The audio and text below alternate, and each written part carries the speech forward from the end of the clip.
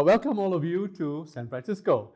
And the idea is to rethink about what the future of the financial services industry is going to look like, especially right now that the agenda of AI, generative AI, has been put onto the platform.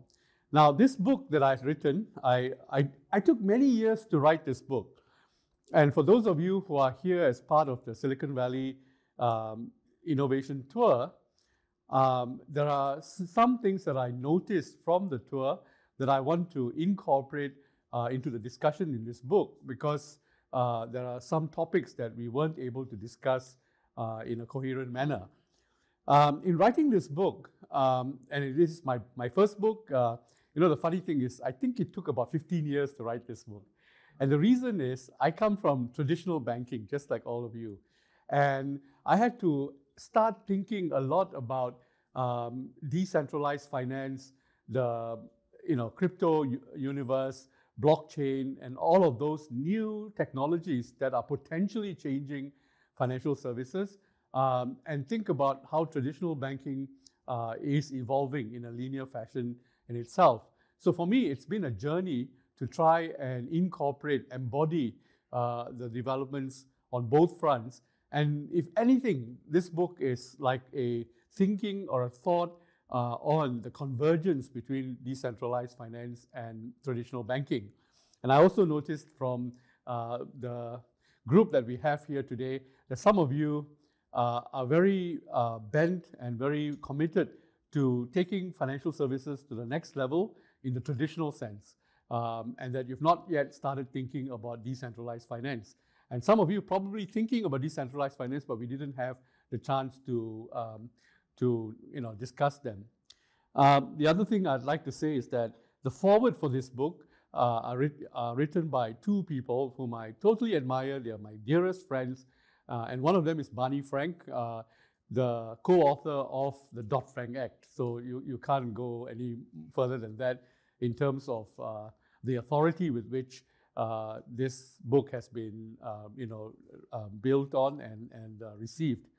So the thing about Barney is that being my friend, of course, writing a foreword is not difficult, but we are both very honest friends with each other. So the things that he disagrees with me, he puts it into the foreword, and he says, I do think that we do need to reimagine how finance has to be regulated, but I disagree with Emmanuel on this and that point. And interestingly enough, as it turned out, Barney was a director of Signature Bank. And through Barney, I met the CEO of Signature Bank, Shay. And so I also know a little bit more about Signature Bank than most people. The second person who wrote a foreword for me was Richard Sander. And Richard Sander was the originator, the creator of the interest rate derivatives market worldwide. I mean, he's such a beautiful man. He created one of the financial services, most important derivatives index and trading platform. And then he went on to create the climate change, the cap and trade climate bond market for the US, which has now become a global phenomenon and is being copied almost wholesale in China in the hope that this will help to price climate change and enable countries to build capital market mechanisms to be able to fund the climate change agenda. So these are two of the most brilliant men I know, and they are my friends, my personal friends. And what they have to say in the book about what's been written will give you an idea of what the thoughts are and how it's being received. I released the book in New York in October last year, and it has been received quite well, strangely enough, by the blockchain community more than anyone else at first. And then slowly it's becoming more mainstream. Let me go through with you the key ideas in this book, and very happy to have discussions with you in terms of what you think or you want to react violently. Now, the book that I'd written is actually very universal. I'm dealing with everything, everywhere, all at once. Sounds familiar, right? And so it's micro in that we're talking about technology. It's macro in that we're talking about geopolitics, the end of the dollar as a currency, as a global reserve currency. And so today, for example, we see all of the other countries and other regions sort of trying to create different sets of blocks to try and find alternatives to the dollar. And then you see the rise of the CBDCs, cryptocurrencies, and now generative AI. And generative AI, together with you in this trip, I've got a sense of where the focus is. And in all of these areas, I've started to look deeper into the working mechanisms of each one of them to understand where it might be taking us. And I'll say this, my one-line conclusion of CBDCs is that CBDCs are designed to fail. Very simple, okay? Okay, so, and I'll explain to you why. Now, okay, so the thing is that what I'm trying to say here is that in order to understand some of these macro trends, we need to understand the news behind the news to get a sense of the working, moving parts in order to take a view that makes sense. So now, I've picked out a few themes from my book that I would like to share with you today. The first theme is actually the personalization of finance. It's actually part of the title, that I see that finance will eventually become personalized. And what do I mean by personalized? That's why, in order to explain that, I have the photo of an ice cube. And what is ice? It is something that used to be sawn out of the lakes in up north in Boston and in the Great Lakes in Norway, and then put on horse-drawn carriages and taken to cities like New York and San Francisco before it reaches your gin and tonic or whatever uses you have. And imagine what ice used to be. It was the most inefficient way to carry something to its end use. And what is ice today? Refrigeration. It is how you want it, when you want it, and all within your control. Now, so what made that difference? In ice technology, in the refrigeration technology, it was a chemical called CFC, chlorofluorocarbon.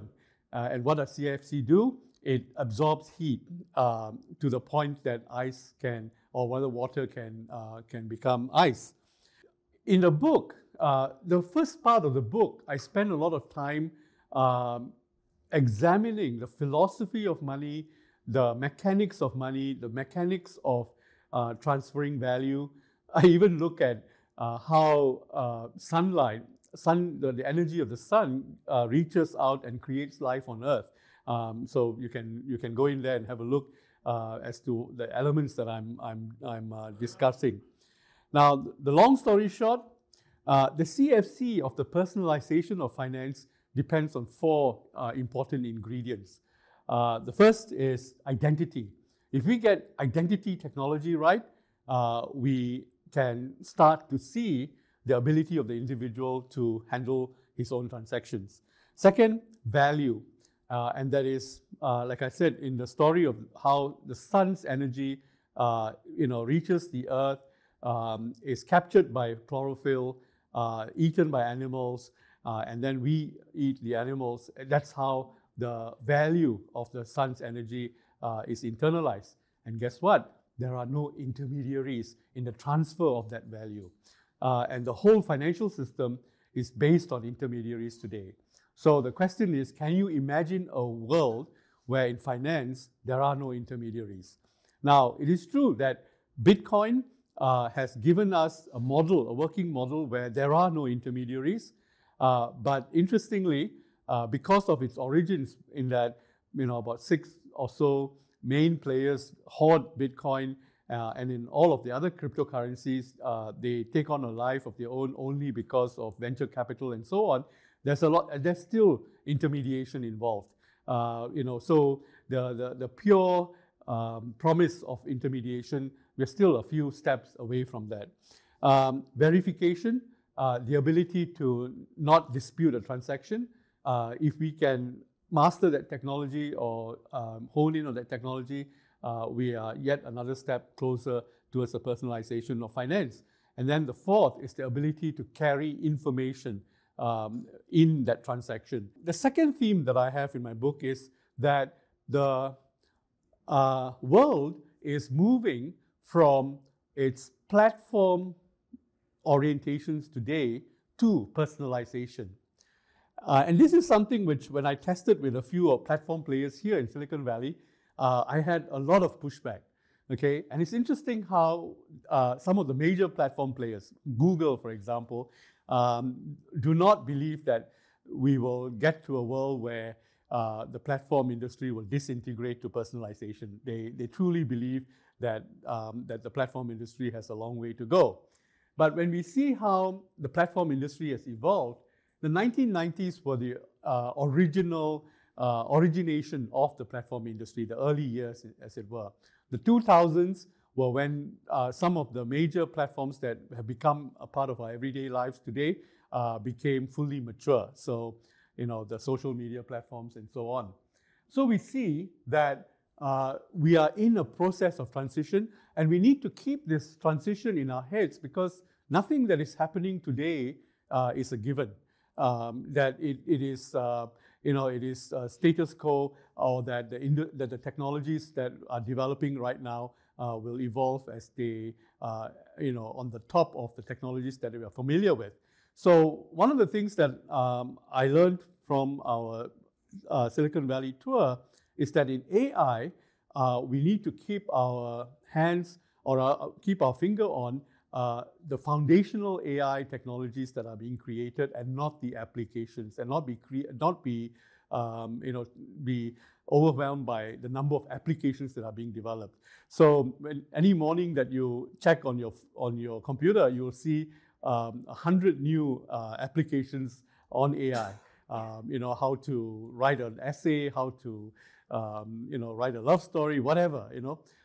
That's not where the action is. The action is still on the foundational layer, the ability for the generative pre-trained models to process the information that is being generated, or the access to the data that they have, or to the text that they have. Now, so where does that leave us with financial services? My company tracks all of the digital banks around the world under a program called Tab Insights.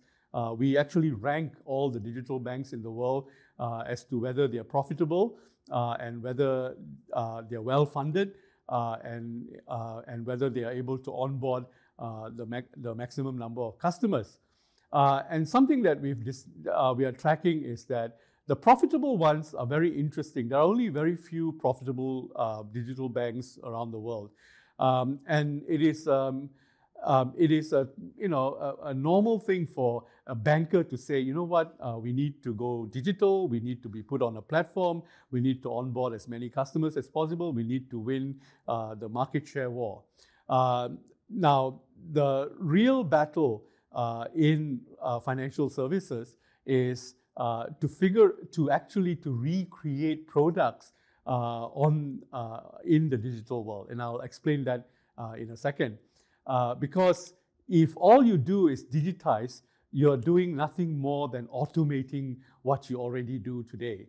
And so if your general business is not successful for whatever reason, because you're not a dominant player in your marketplace, or your products suck, you don't have a good brand name, all of that, just digitizing doesn't solve those problems.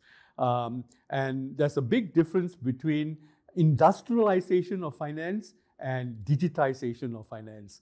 And a lot of bankers don't make the distinction, and therefore all you're doing is industrializing what you already do. Okay, so um, the there are a few themes, sub-themes from this platform to personalization idea that I am building on. Firstly, the real demand in finance is not financial products.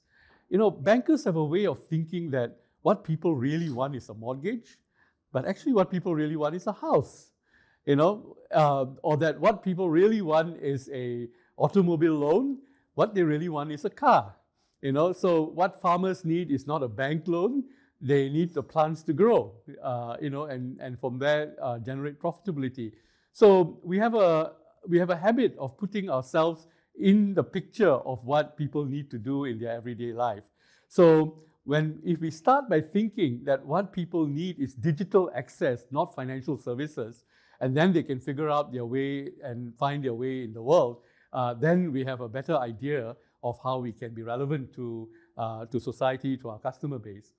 The second thing about the platform era is that, and I'm the one person who's saying this anywhere in the world, financial inclusion is a lie. Okay, why?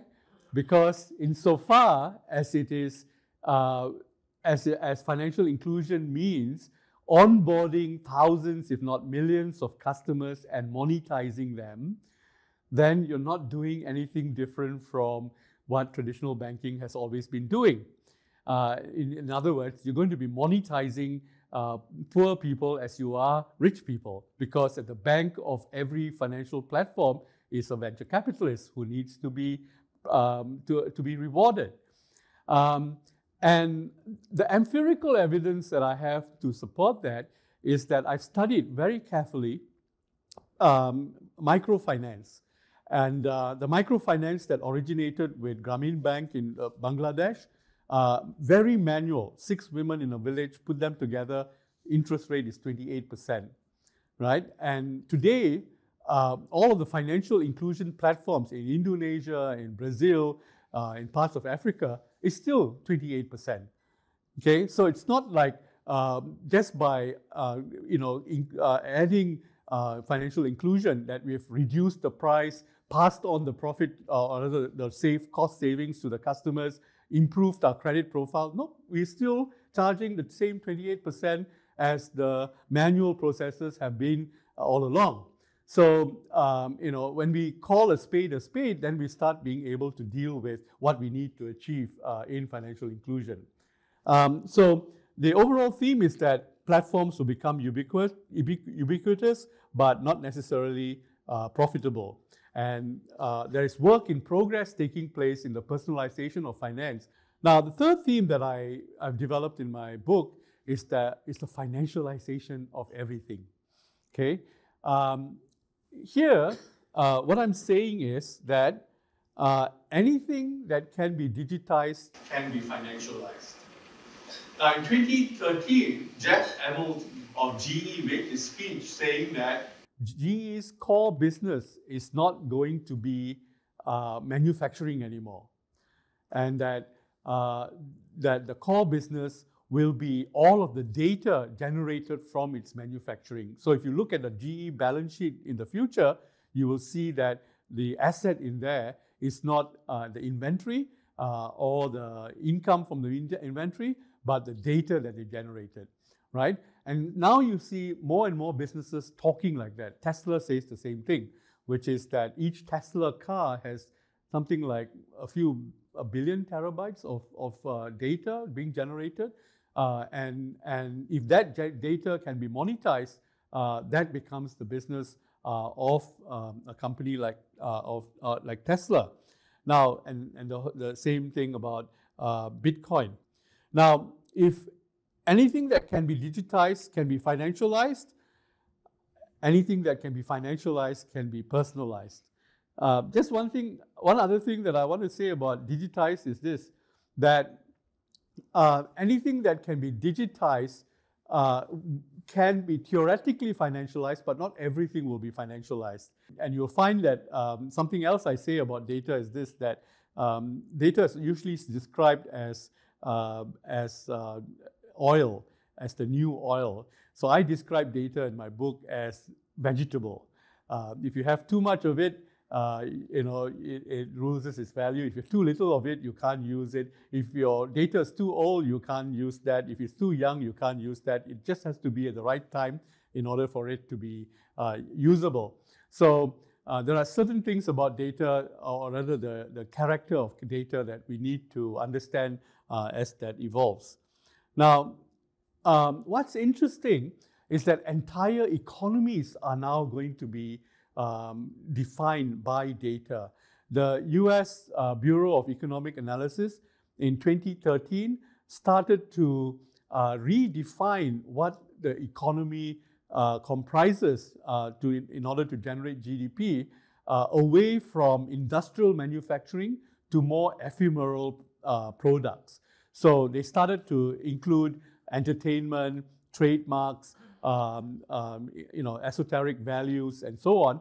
And as we go along, the US is going to be redefining other assets as being part of what defines GDP. Now, the point there is that the US GDP is becoming esoteric, meaning that when the US GDP was 19 trillion, a lot of that was manufacturing and productive assets. There is now talk that is not inconceivable that the US GDP can become as large as 45 trillion in the next 20 years. And a lot of that 45 trillion will be based on esoteric assets, and a lot of it driven by data, markets, the financialization of data. Then the question is, what do countries end up doing? And so I say that debt becomes the economy, meaning that the ability to issue indeterminate debt becomes the defining character of an economy. And in order to issue indeterminate debt, the idea is to digitize the debt and make it tradable globally and make it investable as an asset class. And so some of the ideas that I have about the future of geopolitics and the future of finance especially is that, we like to think, and all of us come from countries where you have regulators who have got roadmaps and policies in place to be able to curate the process of what the future of finance will look like. Now, when you look at the last 100 years, every new development in finance has been developed as a result of desperation, of crisis. Now, when you digitize finance, what happens? And this, at a local level, at a bank level, it's something very serious to think about. The more you digitize, you actually are creating a characteristic about your business and a set of risk issues that you may not be able to handle. And we saw that exactly in the Silicon Valley Bank episode, which was that because banking in the US today is essentially digitized, it's possible to extract billions of dollars in one touch of a button. In fact, I remember when Silicon Valley Bank went under, on the Monday, I was looking at Bloomberg, and the Bloomberg journalist was looking for an angle to show a bank run, which is thousands of people lining up to withdraw their money. There was no bank run. There was only 6 people out in the front door of Silicon Valley Bank. Okay. Now the thing is that when we internalize that, we really need to come to terms with the fact that the more digitized any one of our businesses look like, it has to make us think that business is now fundamentally different. So the deposit business, for example, has moved from static deposits, and today you find a whole range of deposits in digital wallets, which are an extension of your deposit account, to digital wallets which carry cryptocurrencies in them. So the digital wallet space has redefined the deposit business, but many banks are not even aware or are not embracing that this is the revolution that they already have to face. And if the digital wallet business has revolutionize finance, what is the essence of deposits? Deposits are no longer an asset by which you create value or wealth. It's a utility. In other words, you are being evaluated as a bank, or you will be evaluated as a bank based on how much access or digital access you give the customers to their everyday life. So that evolution will continue. So I'm saying to the banking industry that don't be in love with the industry that you think you are in. You really need to start thinking about the revolution that is already underway. So I say to all of the players that I come across with that, think about the mortgage business. To be able to complete a mortgage today is something between 3 months and 6 months. You got to get a lawyer. He's got to go and check out on all the encumbrances, and then you got to go and get the documentation completed, and so on. What do you think the mortgage business will look like when the mortgage registry or the land registry is totally digitized? And the data is available to any lawyers that are in the marketplace. And today there are apps that actually standardize the documentation that lawyers don't need to use anymore. Right? So we are well on the way for the mortgage business to become a commodity and to be transacted and completed within a day or half a day. And what do you think the mortgage business will look like when a millennial or a Gen Z can just transact and flip property at the touch of a phone, right? So we are still a long way from getting there, but we are well on our way to getting there, and it's something that we need to think about. So for all of the key banking products, this is the time to start thinking how they're going to look like in the future.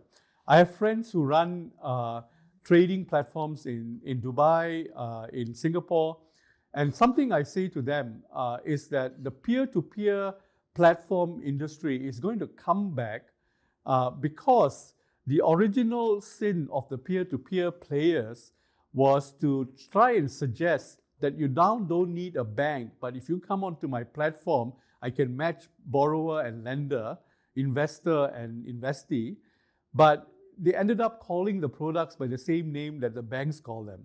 They call them mortgages. They call them investments, right? Now, so what I'm saying to them is, with a lot more generative AI being put into the platforms themselves, the data becomes the product. The conversation becomes the product. And so the best thing that any platform player can do is to enable your platforms to collect as much conversation as possible, because in the conversation, you will find the product. Okay? Now, we can have a conversation there, but that's where I think that the finance industry is heading on the platform. Payments. It's not just the payment, but the information on the payment and the network effect on the payment that makes it possible. You know, something we don't realize that the banking industry has actually transformed under our watch. We think that we are looking at the same industry. So the mass amateurization of finance means that the individual is taking more and more ownership and has more and more ability to transact, to complete its transactions, and even compete with institutional investors and so on, right? And we have few cases of individuals who try to short the market and so on. We've discovered in this trip that because of the funding issue in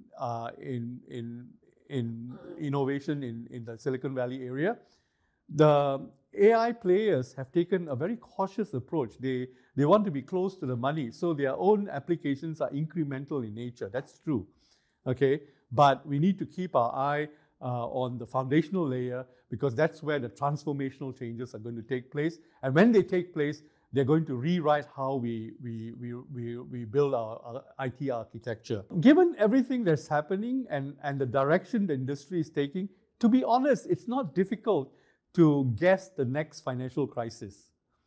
Okay? The first thing about the next financial crisis is it's not going to be based on any underlying asset. Okay, it is, in all likelihood, it is going to be based on something as ephemeral as perception. We already seen that. A tweet from Peter Thiel created an $80 billion run on Silicon Valley Bank. And no amount of liquidity risk management and all kinds of balance sheet risk management that you could have had in place could have survived that $80 billion run in one day. Okay, so in that sense, the risks that are coming onto the financial services are ephemeral. In other words, they are not based on the underlying business anymore.